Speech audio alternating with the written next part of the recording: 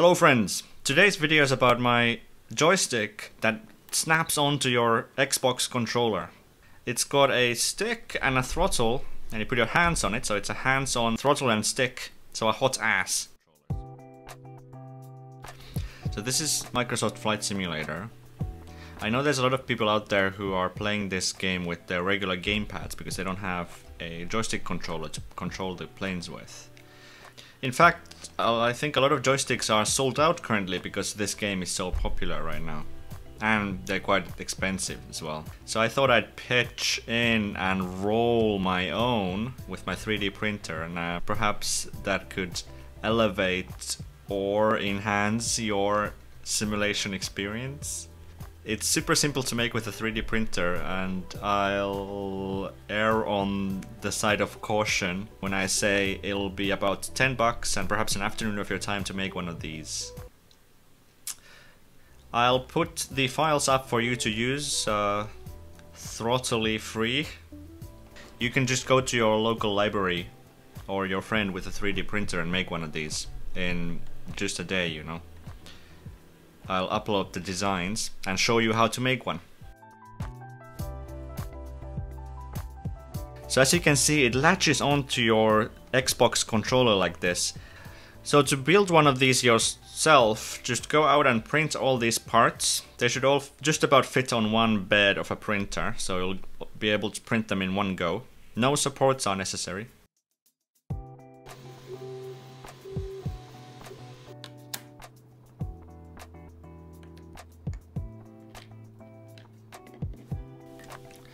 So you just take all these parts and click them together.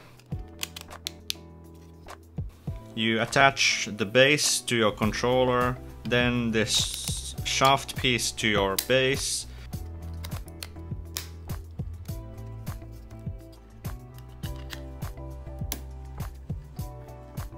You snap these linkages together and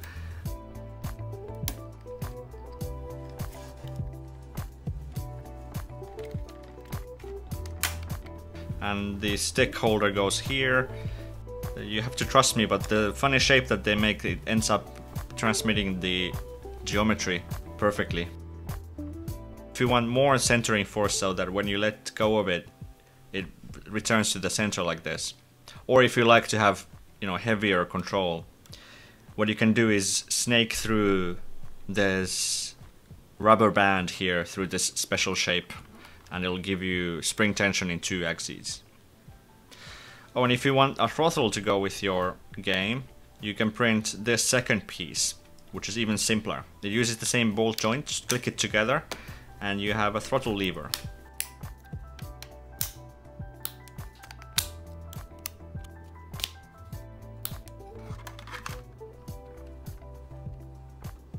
You can really set how you want to play the game. You can just play it with your gamepad, or even just the mouse. I mean, after all, flying a large airplane is more about the navigation and all the radio dials and switches more than it is about actually whacking the stick around. But there are certain situations like landings or flying in very tight quarters where you really want that precise control that comes with a flight stick. So the way it works is it's based on these ball joints, as you can see. It snaps together and you get a click. And these are what transmit the force from the stick to the other stick on your controller. You get really precise control, so there's almost no slop here, and all motions are transmitted to the controller stick over here.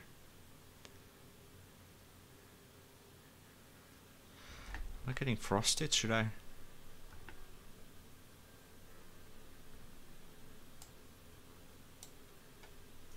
But here we are, it really works nicely. It's amazing what sort of difference this amount of precision does to your flying. See, a control stick on a gamepad, it seems like it's an XY analog control, but in reality it's more like a directional control with only very small amount of freedom for how much that is deflected.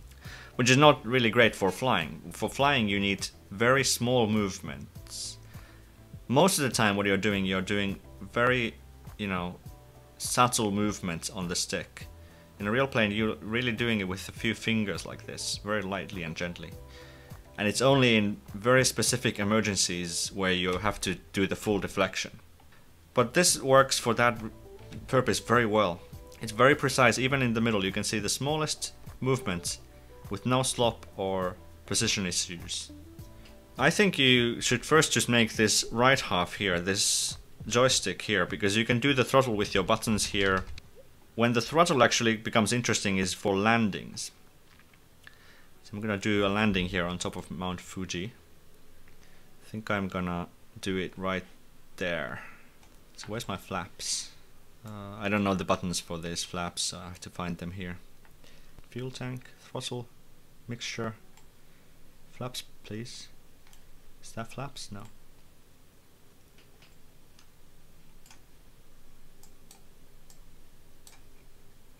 All the way down, please. Yes.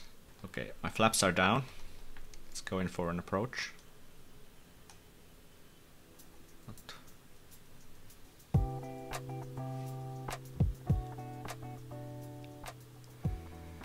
See, for landings it's counterintuitive, but in an airplane your pitch, so how far up your nose is what controls your forward speed. So you don't really point yourself down to go down. What you do is you reduce your throttle and then you start sinking. And your nose up and down is what controls your speed rather than your descent. So for landing you want to keep your nose in a certain position that gives you a good speed that's above your stall speed, and adjust your throttle slowly so you sink, and in the last moment you flare up so that you reduce your speed even further. That allows you to stall just before hitting the ground and hitting it gently like this. So you want to keep your stall speed. Where's my brakes? Oh no, don't fall in the crater please. If you haven't been to Mount Fuji, the most impressive thing about this mountain is that it's in the middle of, you know, a plain. Not an airplane, but an area of plains, you know?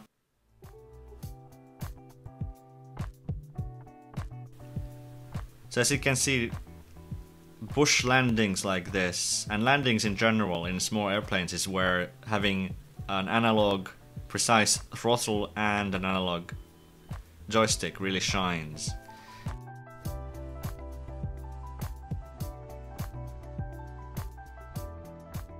So why don't you try and make one for yourself? They're super easy to make, and you can just snap them onto your Xbox controller like this. Get a little taste of what it's like to fly with a HOTAS controller. If you like one better, why don't you make one of these? This is my USB enabled controller. It's a joystick with magnetic sensors and an Arduino board inside. It's a bit more difficult to make because you have to solder and everything. So step 1 and step 2 perhaps. This is designed for an Xbox controller because I know this game is out on an Xbox. What controller do you use to play games on your PC? I of course use the superior controller, the Switch Pro controller. But I think some people are using their PlayStation ones, or if there are quite many people who are using, you know, DualShocks or their Switch Pro controllers to play this game, I might be able to make a version of this for that, you know, it's the same mechanism, it just needs to redesign this mount.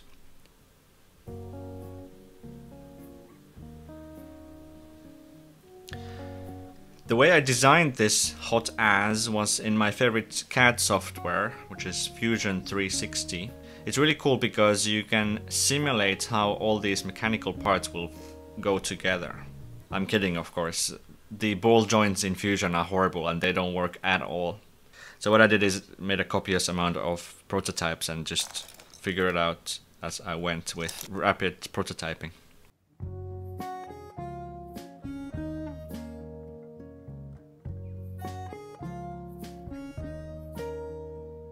In fact, the hardest part about this whole thing was to make the mount for the Xbox controller. See, this Xbox controller is a very organic round shape and it's not very easy to measure how many millimeters you need to make each angle, you know? So what I thought I'd do is go online and find a 3D model of this. Surely someone must have made one, or even Microsoft might have released a 3D model of their controller. Well, you could find a few different ones, including this one, which is like $50 just to download it. I acquired all the free ones I could find, and very concerningly, none of them really agreed with each other. So they're all different shapes. Some of them are even different sizes. See, in CAD, what you imagine you could do is take the shape of the controller as data and then flow this mounting material around it and then subtract that controller data from the mounting material, and you should have a negative image. But no, these kind of look the same. I mean, apart from this one being a mirror image of the real thing. Look at the buttons, they're on the wrong side. So after a lot of prototyping, what I did is just made a wild guess and then iterated from there. So actually this would have been faster without that 3D data to begin with. Go find the files, go find your local library or a friend with a 3D printer and print one out. If you have any questions, why don't you leave a comment, and check out the 3D files, should be in the text description. If you'd be so kind, please subscribe, and maybe I'll make more videos of 3D printed game controllers and some puzzles and, you know, electronics projects. Thank you very much for watching.